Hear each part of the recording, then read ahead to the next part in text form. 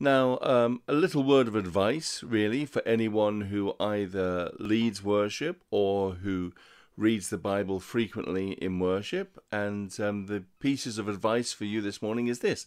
First of all, if you're on the platform, can I really suggest, seriously suggest, that you don't find the passage before you're up on the platform giving the reading? Here's the reason.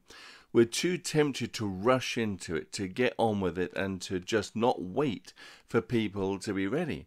And as you look around your congregation, you'll find that maybe half of them are not looking it up, not because they don't want to, not because they don't want to become more familiar with God's Word, but they don't want to be embarrassed.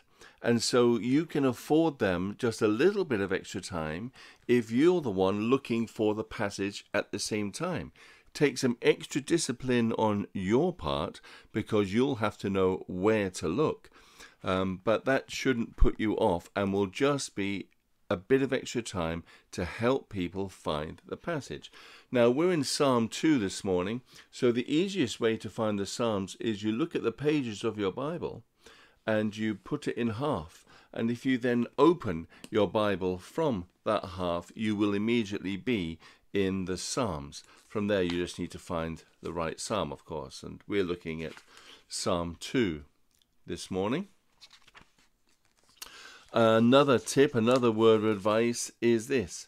There is nothing, but nothing more important that you will do on a Sunday morning than read from Scripture. Why? It is God's own words. There is nothing that I'm going to share with you this morning in my message that will come even close to the meaningfulness, to the immensity, to the importance of God's own words. You can afford to take your time.